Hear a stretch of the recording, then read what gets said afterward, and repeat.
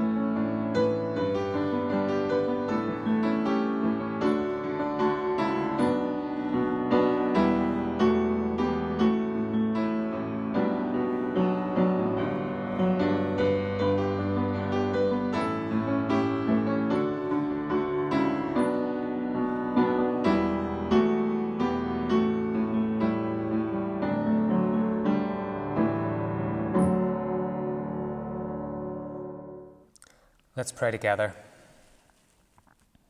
Father in heaven, we come into your presence and we thank you for this psalm.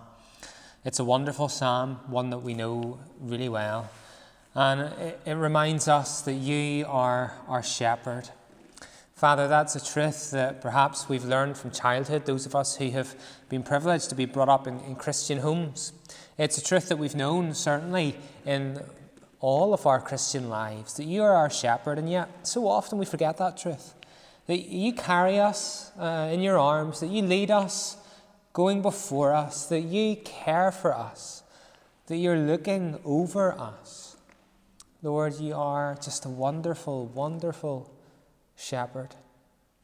And we thank you for your Son, the Lord Jesus Christ, the Good Shepherd, who laid down his life for the sheep. We thank you that he loves his sheep, that he has promised that he will keep each one of his sheep and bring them with him to be in heaven before you, our Father, forever.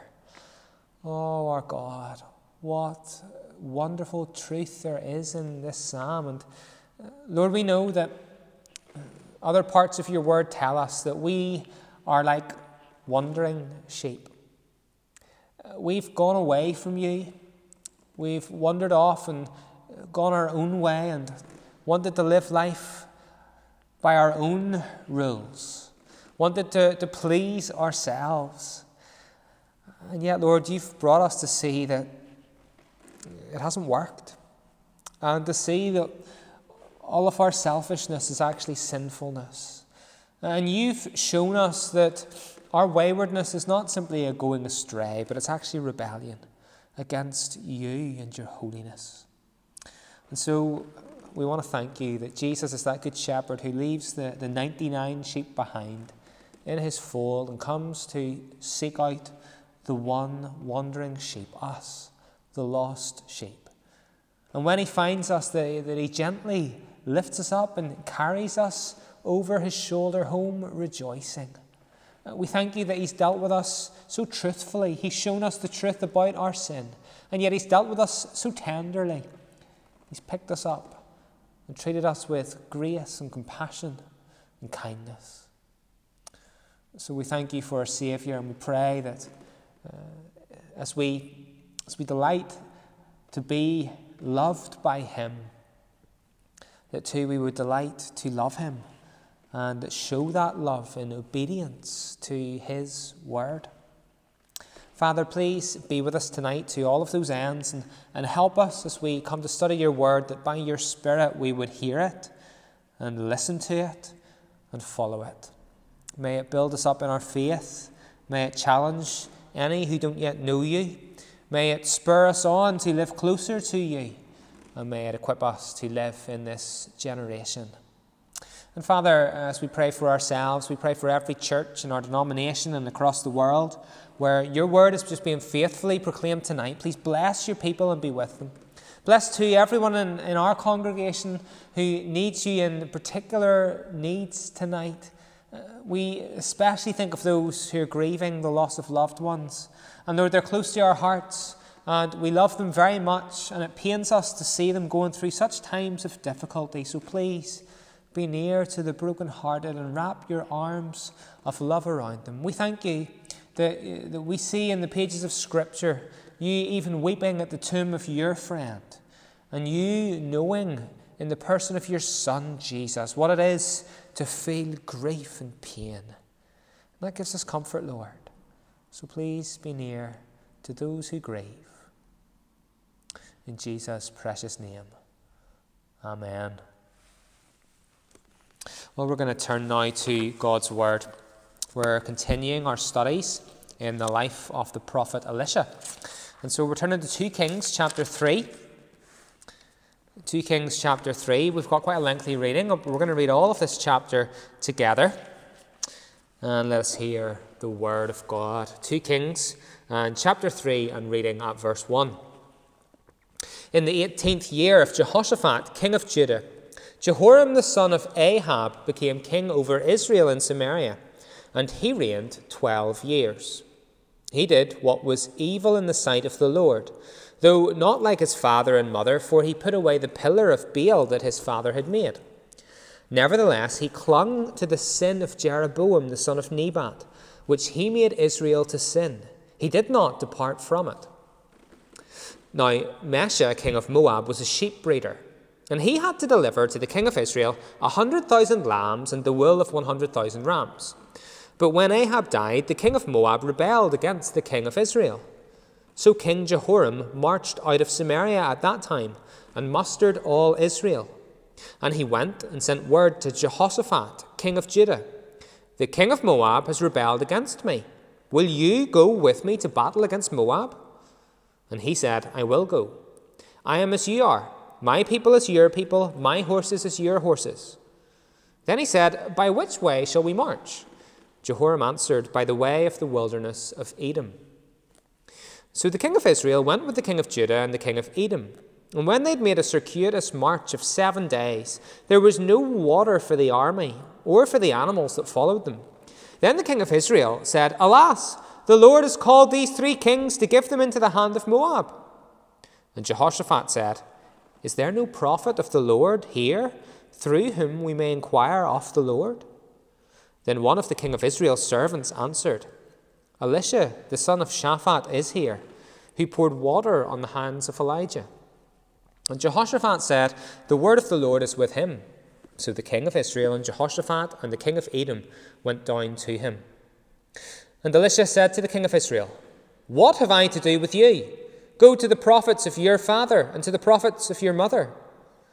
But the king of Israel said to him, "No, it is the Lord who has called these 3 kings to give them into the hand of Moab." And Elisha said, "As the Lord of hosts lives, before whom I stand, were it not that I have regard for Jehoshaphat the king of Judah, I would neither look at you nor see you. But now bring me a musician." And when the musician played, the hand of the Lord came upon him, and he said, "Thus says the Lord, I will make this dry stream bed full of pools. For thus says the Lord, you shall not see wind or rain, but that stream bed shall be filled with water, so that you shall drink, you, your livestock, and your animals. This is a light thing in the sight of the Lord. He will also give the Moabites into your hand, and you shall attack every fortified city and every choice city, and shall fell every good tree, and stop up all springs of water, and ruin every good piece of land with stones." The next morning, about the time of offering the sacrifice, behold, water came from the direction of Edom, till the country was filled with water. When all the Moabites heard that the kings had come up to fight against them, all who were able to put on armour, from the youngest to the oldest, were called out and were drawn up at the border. And when they rose early in the morning and the sun shone on the water, the Moabites saw the water opposite them as red as blood. And they said, "This is blood. The kings have surely fought together and struck one another down. Now then, Moab, to the spoil." But when they came to the camp of Israel, the Israelites rose and struck the Moabites till they fled before them. And they went forward, striking the Moabites as they went. And they overthrew the cities, and on every good piece of land, every man threw a stone until it was covered. They stopped every spring of water, and felled all the good trees, till only its stones were left in Kir Hareseth, and the slingers surrounded and attacked it. When the king of Moab saw that the battle was going against him, he took with him 700 swordsmen to break through, opposite the king of Edom, but they could not. Then he took his oldest son, who was to reign in his place, and offered him for a burnt offering on the wall. And there came great wrath against Israel. And they withdrew from him and returned to their own land. Amen. And we thank God for giving to us his holy word.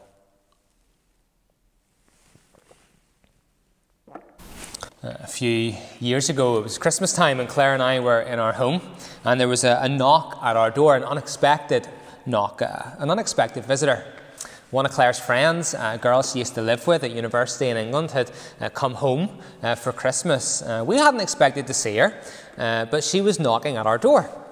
You see, she was flying home through Dublin, or she was scheduled to fly home through Dublin, but before she left England, she realised that her passport was out of date. She wasn't going to be able to travel through Dublin without her passport. So she flew home through Belfast International Airport, not far from our home, and she stopped off to say hello and Merry Christmas and all that on her way home. It was lovely to see her. She had been trying to go to Dublin without the one essential thing she needed. You see, you could fly through Dublin, you could forget your suitcase, you could forget your coat, you could leave behind your snack for the plane, but you can't travel, at least not from England, without your passport. Well, here we are in 2 Kings chapter 3, continuing our studies in the life of the prophet Elisha. And what we're going to see tonight are 2 kings, the king of Israel and the king of Judah. They're not coming through Dublin, but they're coming into a battle in the desert. And they've forgotten the one essential thing that they need. They've forgotten their Bibles. They haven't picked up their Bibles. They've left them behind. They're coming into battle, and they haven't inquired of God. That's what we're going to see tonight. Now, there's many attitudes to God's Word, and it's important for us to think about our attitude to God's Word. That really is what we're thinking about tonight. There's many attitudes in society to God's Word, aren't there? Some people look at the Bible and they kind of describe it as a book full of stories. Nice stories, but not real stories. Myths or fables. Sure, they say it's a nice religious book. It's a bit of a crutch for some people who need it. It's not doing any harm, but I wouldn't believe it myself. Other people, well, they see the Bible as a book full of religious truths with moral value, but not historically true and certainly not of any spiritual worth. And other people look at the Bible with disdain or even disgust. They see the Bible as a wicked or an evil book. Sure, look, they say, look at the evil it's incited people to do. Look at the violence people carry out in the name of God or religion. I wouldn't have anything to do with the Bible myself. Well, that's the attitude to God's Word out there, if I can put it like that, out in society. But that's not really what we're thinking about tonight. What we're thinking about is the attitude of God's church to God's Word. Now, you see, here is the king of Israel and the king of Judah. They are the leaders of God's people in the Old Testament, the church. And we're going to see that their attitude to God's Word is wrong. They have forgotten their Bibles. They've left them at home. They need to pick up God's Word. So as we move through 2 Kings chapter 3, we're going to see 4 different attitudes to the Word of God. Firstly, I want you to see pretending. Pretending. And we're looking at verses 1 to 3. We're being introduced at the start of this chapter to a man called Jehoram. He's the king of Israel, the northern tribes of God's people, the larger collection of 10 tribes. He's the son of Ahab, the second son of Ahab, and he succeeded his brother Ahaziah. If you remember, we looked at Ahaziah in 2 Kings in chapter 1, our last study in the book in the prophecy of Elijah. He's the brother of Ahaziah, and he has succeeded Ahaziah to the throne. This man Jehoram has got the appearance of religion, but his heart has not been changed. Look at how he's introduced to us in verse 2. He did, we're told, what was evil in the sight of the Lord, though not like his father and mother. For he put away the pillar of Baal that his father had made. So Jehoram is someone who's a bit better than his dad Ahab and his mother Jezebel. He does what's evil in God's sight, but not as bad as they have done. He puts away the pillar of Baal that's in Samaria. That was a statue to Baal, a statue of Baal that Ahab had built and erected in the temple to Baal in Samaria. So he seems to do some good things in Israel. He's not as bad as mum or dad. He's putting away some images of Baal, but we're told in verse 3, he clung to the sin of Jeroboam, the son of Nebat. The dumps were closed for quite a while there, and now they're open again. And I don't know if you're a bit like us in our house, but we've had a bit of a clear out. And we've taken some things that we haven't used very often and cleared out the garage, and we've done a good old tidy up to the dump. And maybe you've done that. I don't know if you're a sentimental person or not, but some people find those trips very difficult. There's all sorts of things that they've got. They don't really use them, but they find it hard to let go. Well, this was Jehoram. He was finding it hard to let go of what? The sin of Jeroboam. What was that? It was worshipping the Baal gods. So on the one hand, he seems to be better than mum or dad, putting away some of the big statues to Baal, but on the other hand, he is clinging to the worship of Baal. You see, he's pretending. He's pretending. Outwardly, there's parts of his life that look religious. He's like many people in society today who sort of define themselves by what they don't do, or by whom they're not as badass. I'm not a murderer or a rapist or whatever they say. I'm not like Ahab or Jezebel. And yet they're clinging on to sin, to godlessness, to the worship of some idol which they have created in their heart themselves. They're a bit like the Pharisee in that parable of the Pharisee and the tax collector. They're comparing themselves always to other people. Lord, I thank you that I'm not like this man.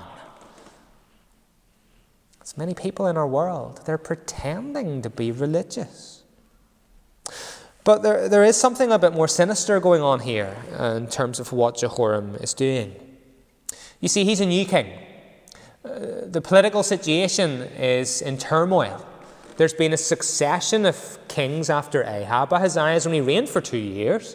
And then Jehoram has come to the throne. There's a lot of instability in Israel. And Moab, one of Israel's tax-paying states, have seen an opportunity to rebel.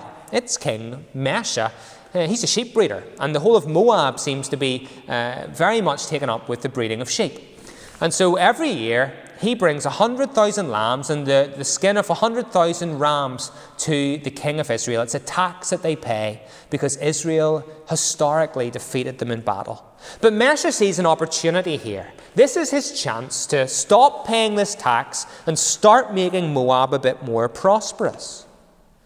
Now Jehoram knows that to defeat Mesha, the king of Moab, who's got a great army, he's going to need the help of the king of Judah, a man called Jehoshaphat. Jehoshaphat hates the Baal gods. We'll see in a moment how he has reformed Judah. He swept away the worship of Baal out of those tribes in that country. And Jehoram realizes that it's politically advantageous for him to hide this statue of Baal in Samaria. By the end of his reign, in 2 Kings chapter 10, verses 26 and 27, this statue has made a reappearance when he doesn't need Jehoshaphat's help anymore. It's a bit like perhaps you do, or I do, whenever you're given a present at Christmas. And it's something that you don't really want all that much, but you've been given it by one of your relatives. And so you bring out this ornament and you put it on the mantelpiece whenever that relative's coming round, or you put on that jumper whenever you're going to see that particular person, and you make a big deal of it. You say, oh yeah, look, I'm wearing it. Look at that, it's got pride of place there on the mantelpiece. But you're pretending because you don't really like it, and it's not really there, and it's not really on you at any other time. This is what Jehoram's doing. He's putting away the Baal image to curry favour with Jehoshaphat. But notice that God has seen through this. We're told that he does what is evil in the sight of the Lord. In fact, whenever Jehoram will later come to inquire of God through Elisha, Elisha will greet him by saying, what have I to do with you? Go to the prophets of your father and the prophets of your mother. You think I don't know where your trust is, Jehoram? It's in Baal. I know that. God sees through our pretending. We can't pretend with God. And though it's possible for us to look religious, to pull the wool over other people's eyes, we can never, ever pretend with God. He sees us as we are. He sees into our hearts. Here is a man who is pretending.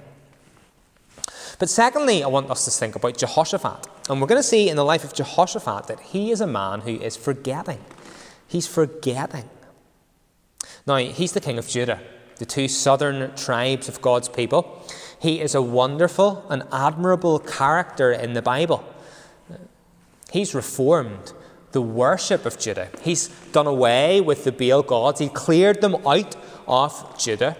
He's helped the national life of the people of Judah. He is described in 1 Kings chapter 22 and at verse 43 as walking in all the way of Asa his father. He did not turn aside from it, doing what was right in the sight of the Lord. He is a good king. And yet here we see him joining an alliance and going into battle with an evil, godless king. Now why? Why, Jehoshaphat? Why are you doing this?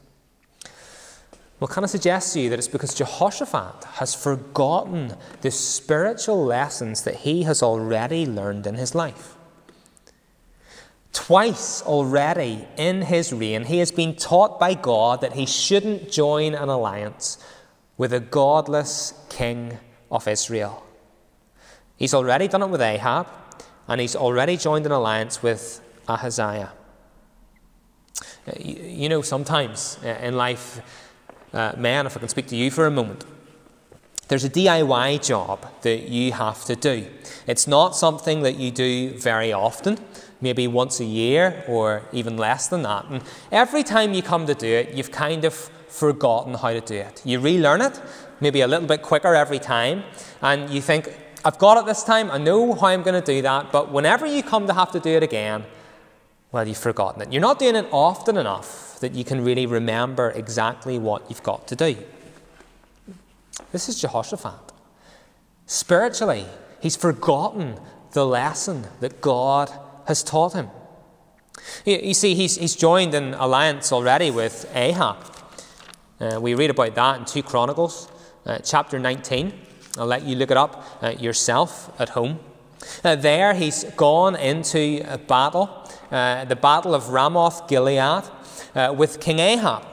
He's had a near miss. An archer is pulled randomly on his bow, shot up into the air, and amazingly, Jehoshaphat there in no armour and all his kingly robes, and Ahab there disguised in a full suit of armour, but Ahab has been killed. On the way home, Jehoshaphat's been met by one of God's prophets, a man called Jehu, and he has told Jehoshaphat very clearly that he ought not to have gone into battle with a godless king like Ahab. He's been taught the lesson and it's been reinforced for him. But then a few years later, he's gone again and joined an alliance with Ahab's son, Ahaziah, Jehoram's older brother. 2 Chronicles chapter 20, verses 35 to 37, you can read about this. He has agreed that he's going to build a fleet of ships with Ahaziah, and they're going to go and assault Tarshish. But before that fleet has even left harbour, God has destroyed it.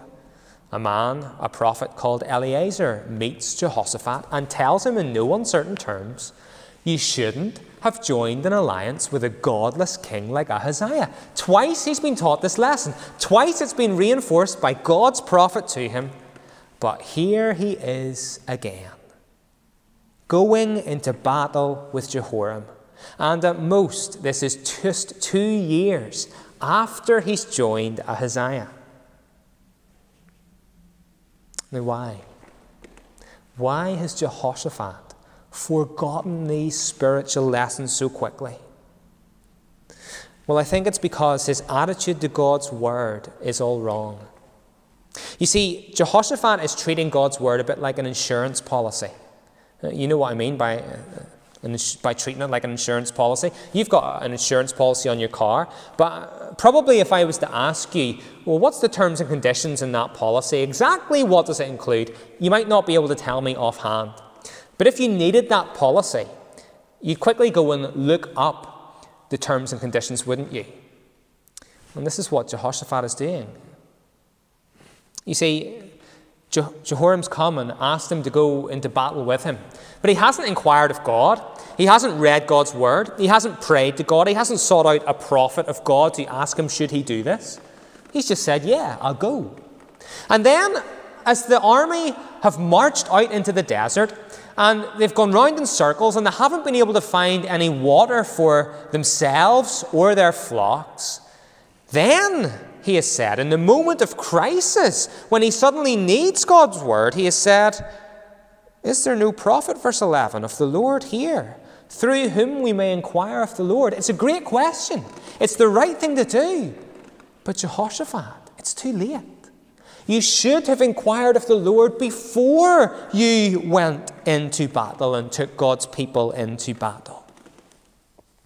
There's a really chastening contrast with the servant of Jehoram, the servant of the king of Israel. In the second half of verse 11, he knows where God's prophet is. Then one of the king of Israel's servants answered, Elisha, the son of Shaphat, is here, who poured water on the hands of Elijah. Here's a servant of a godless king, but he knows where God's prophet is. And I think, brothers and sisters, that there's a lesson for us in the life of Jehoshaphat. How often does God teach us spiritual lessons that we quickly forget? He's corrected us in some area of our lives. His word has come and put its finger on us. We have known that we've strayed from God, or he has motivated us to some new sphere of service, or he's brought us along in our Christian growth in grace, and we've learned lessons and we're excited about them. And for a season, for a time, we are walking closely with God. But then our attitude to his word grows cold. We put it in our back pocket like an insurance policy. We don't inquire of God.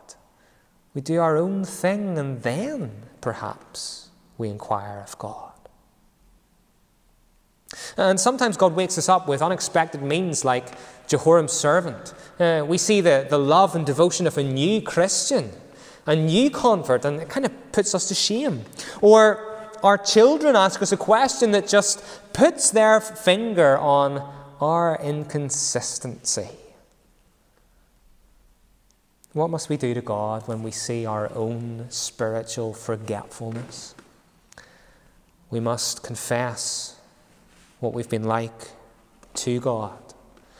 We must resolve to inquire of the Lord. But we mustn't despair, brothers and sisters. We mustn't despair. Because God doesn't cut us off. Look at verse 14.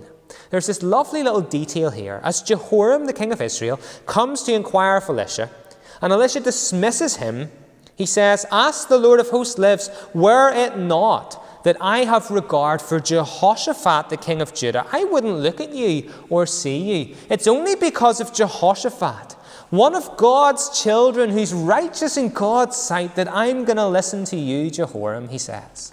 Jehoshaphat hasn't been cut off. Though he's forgetful, God hasn't forgotten about him.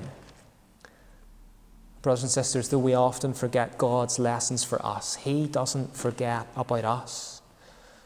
And there is comfort and encouragement for us there. So we've seen one king who is pretending, another who is forgetting. Now I want you to look at a prophet, Elisha, and I want you to see that he is proclaiming. He is proclaiming. Here he is in the middle of the desert. Crisis point for God's people has been reached. God has been sought. And all of a sudden, in this text, Elisha appears. We don't know why he's there. He's been in Samaria before. Perhaps he's hearing that he's heard that the army are marching out, and he's thought to himself, I should go too. Whatever, God's Spirit has obviously moved him to be in this desert. God has arranged that his word will be there through his prophet. And I want you to notice that Elisha comes and speaks. He proclaims God's word in three particular ways. Firstly, he confronts sin. He confronts sin, verse 13. And Elisha said to the king of Israel, What have I to do with you? Go to the prophets of your father and to the prophets of your mother. Here's Jehoram, a new king. First impressions count. And here's the first time that we read of Elisha speaking to this king. And he speaks directly. And he speaks honestly. And he speaks in a way that is exceptionally convicting. Go to your own prophets. You have got nothing to do with God. He is confronting sin. Now, why? Because God's honour is at stake. Look at what Jehoram is saying about God at the end of verse 13. But the king of Israel said to him, no, it is the Lord who has caused these three kings to give them into the hand of Moab. Perhaps that sounds like a good thing. He's owning and confessing God's sovereignty. But actually, I think he's blaming God here. Go to your own gods, Elijah has said. Go to the Baal gods. No. It's the Lord God who's brought us out here. It's God's fault we're here in the desert. That's what Jehoram is saying. Like many people in our society today, he doesn't want much to do with God, but he's ready to blame God quite quickly. And Elisha, knowing that God's honour is at stake, stands up for God. He confronts sin. Now that takes great courage. It makes me think of John the Baptist. You remember that story when John the Baptist is confronting King Herod in Mark chapter 6. And we read there that it was Herod who had sent and seized John and bound him in prison for the sake of Herodias, his brother Philip's wife, because he'd married her. And John had been saying to Herod, it is not lawful for you to have your brother's wife. He didn't say it once. He had been saying to Herod repeatedly because God's honour was at stake. And John the Baptist knew he needed to stand up for God's honour. And you know, whenever we confront sin, when we stand up for God's honour, there may be consequences. John the Baptist lost his head. There may be consequences in our work, in our family, in our circles of friends. But God calls us to be faithful and to stand up for his honour. And sometimes that means that as we proclaim God's word, it will confront sin. But that's not all Elisha does. As well as confronting sin, notice secondly that he offers grace. He offers grace. Verses 16 to 20. And he said, thus says the Lord, I will make this dry stream bed full of pools. And God is going to come with a miracle. They're not going to see wind or rain, but this stream bed is going to fill up with water and supply the army and the livestock with the water that they need. And, says Elisha, that's not all. That's a light thing in God's sight. Verse 18. He's also going to give the Moabites into your hands. He's going to give you the victory in battle. It's grace upon grace here in the desert. And there's a wonderful picture in verse 14 of the Lord Jesus Christ. Because Elisha says to Jehoram, as the Lord of hosts lives, before whom I stand, were it not that I have regard for Jehoshaphat the king of Judah, I would neither look at you nor see you. If it wasn't for the king of Judah standing before me, says God's prophet, I wouldn't answer you. Reminds us, doesn't it, of our Lord Jesus Christ, the King of Judah, the Lion of the tribe of Judah. And God, through Jesus, has given to us grace upon grace. Isn't that what John tells us in John 1 and verse 16? The Word became flesh and dwelt among us, and we have seen his glory, glory as of the only Son from the Father. For from his fullness we have all received grace upon grace. He offers grace. But notice that these kings have got to act and receive that grace. They've got to act on this grace. They've got to believe the gospel. They've got to believe what Elisha is saying, and they've got to go and fight. And God offers us grace in the gospel. And we must act on that proclamation, that offer of grace. It's not simply enough to hear about God's grace. We must receive it by faith. So here's Elisha proclaiming in the desert, and he's confronting sin. He's offering grace. But thirdly, I want you to see that he is preparing his own heart. He's preparing his own heart. We've got this strange little detail in verse 15. But now he says, bring me a musician. And when the musician played, the hand of the Lord came upon Elisha. What is happening here? Is Elisha working himself up into some kind of spiritual frenzy? Is he setting the emotional mood music before this great miracle is about to be performed? No. I think that he is angry with Jehoram. He's answered him very directly in verses 13 and 14. His anger has been aroused by the pretense, the hypocrisy of this king of Israel. And so he knows that before he comes to inquire of God and then speak on God's behalf, he needs to prepare his own heart. He needs to settle himself down. And so he asks for this music to be played, that he will be prepared to speak and serve the Lord. Now, we prepare for many things in life. Job interviews, you prepare copiously for one, wouldn't you? Your exam at school or university, you prepare, you revise, you study. Sometimes even conversations we're going to have with someone when we're not quite sure what we're going to talk about, so we kind of make a little mental list of what we're going to go through with them. Dates. You buy a new outfit. You plan what you're going to do.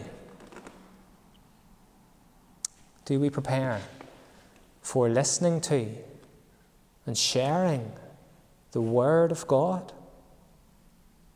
You remember when we studied the book of Ecclesiastes last year, and we studied that really lovely passage in Ecclesiastes chapter 5. It was quite a challenging passage.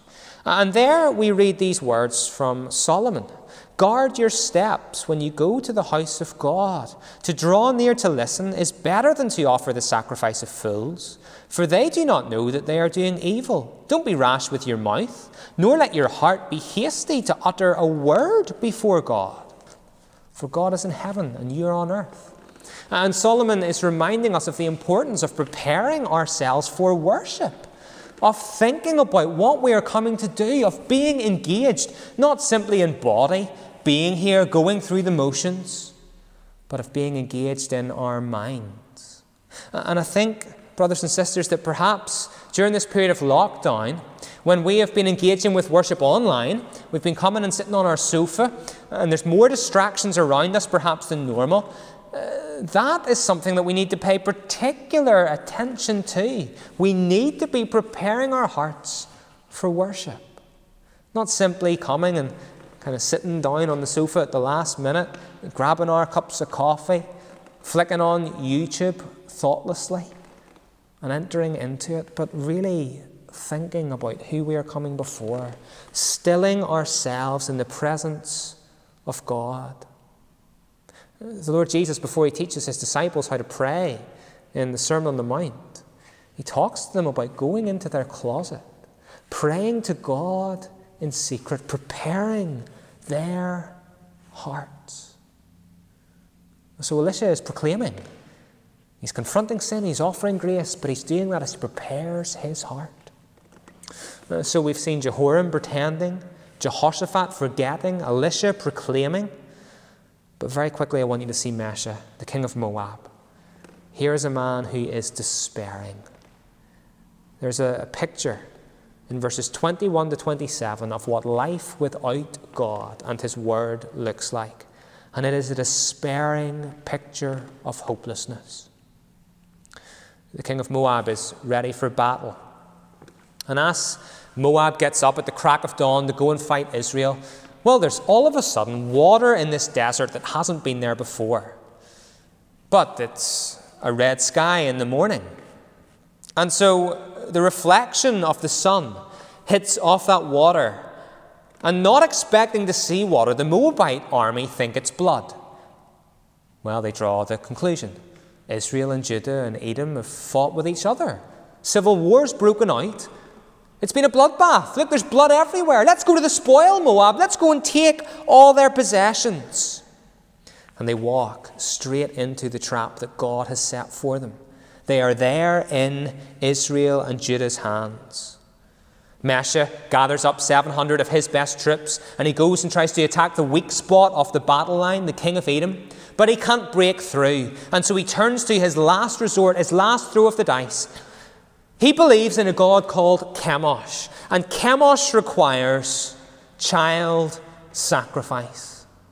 And so Mesha takes the crown prince, his eldest son. He puts him on the wall of the city he's outside, and he sacrifices his own son. It's an awful, tragic event. But here's the thing. It seems to work. Look at verse 27. Then he took his oldest son, who was to reign in his place, and offered him for a burnt offering on the wall. And there came great wrath against Israel. And they withdrew from him and returned to their own land. What does this mean? How does this work? Has Chemosh got some power that we don't know about? What I think is going on here is that great wrath against Israel means for us that Israel's disgust was arisen as they've seen what Mesha has done to his own son. They've kind of lost the heart for battle. It's disgusting what he has done. This violated God's word very expressly in Leviticus. And they're disgusted by this, so they withdraw. Do you see that? And they withdrew from him. They go back to their own homes. They've lost the stomach for the battle. But it's worked, at least temporarily, for Mesha. He seems to have got a result. Living life without God's word seems to have worked. Trusting in Chemosh seems to have worked for a time. But let me ask you, what's he left with? Well, he's left without his eldest son. The crown prince who was to reign in his place has been offered as a burnt offering. He's left despairing, surely, isn't he? His life is left empty and ruined and spoiled. And you know, that describes many people in this world who are trying to live their lives without God and his word. They go their own way. They live life on their agenda and with their rules. And things seem okay. They seem to get by. It seems to work. They seem happy for a time. But deep down, gnawing away at them, there is a void and emptiness, something that they can't fill. It's like the prodigal son. When he rejects his father, he goes away from him to another land. And for a time, it's all good. There's parties, there's fun. He's got friends. But all goes wrong. And he lives life, eating or wishing he could eat the food that the pigs were eating. And it reminds us that there is an emptiness, a despairing emptiness to life without God. And I want you to see the contrast that there is between what Mesha believes and the grace that God offers. You see, Mesha believes that he can win the favour of his God by sacrificing his son. But look at verse 20. There's this interesting little detail. There we are told that the next morning, after Elisha has promised that there will be streams of water everywhere in this desert, the next morning, about the time of offering the sacrifice, behold, water came from the direction of Edom till the country was filled with water. When did the miracle happen? At the time of the morning sacrifice. You see, it reminds us, brothers and sisters, that we serve a God who is so different from Chemosh. He does not require us to offer up our own children to win his favour. Instead, he graciously gives us his favour by offering his own son. What a God we have. What grace there is in the gospel. And can I ask you, how are you treating this book? What is your attitude like to this book? Are you pretending, like Jehoram? Pretending you're putting on a facade of religion. You're defining your life by what you don't do and who you're not like. But deep down, you're clinging on to sin. Are you forgetting, like Jehoshaphat? You've learned lots from God. He's taught you many spiritual lessons, but like so often I am, you're slow to learn and you're quick to forget. And you've forgotten, and you've grown cold, and you need to pick up your Bible. Are you proclaiming like Elisha? Are you offering grace? Are you confronting sin? And are you preparing your heart?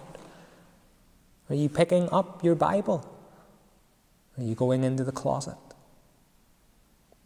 Or are you like Mesha, despairing, living life without God? Pick up your Bible. This is God's Word. This is God's wisdom. This book brings life when God's Spirit comes and applies its truth to our hearts. Pick up your Bible. Pick it up in faith. Pick it up frequently. Pick it up looking to God. And pray that God would teach you, show you wonderful things through it, and that He would help you to obey it, that we may be not only hearers, but doers of His Word. Amen, and may God bless His Word to our hearts. Well, we're going to close our service now by singing together this great hymn, which reminds us of what our Lord Jesus Christ does for us as He represents us in heaven. Just as Jehoshaphat seemed to stand before Elisha and represent the kings to him, so Christ represents us before His Father in heaven, before the throne of God above. I have a strong, a wonderful plea, a great high priest whose king is love, who ever lives and pleads for me.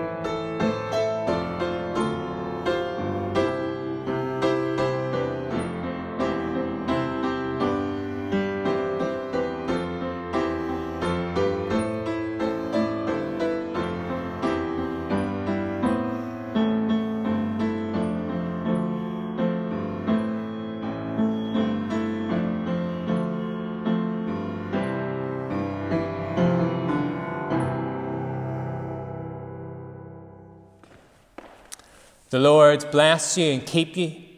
The Lord make his face to shine upon you and be gracious to you. The Lord lift up his countenance upon you and give you peace. Amen. Well, thank you for being with us tonight. And we trust you've been blessed as we've considered God's word.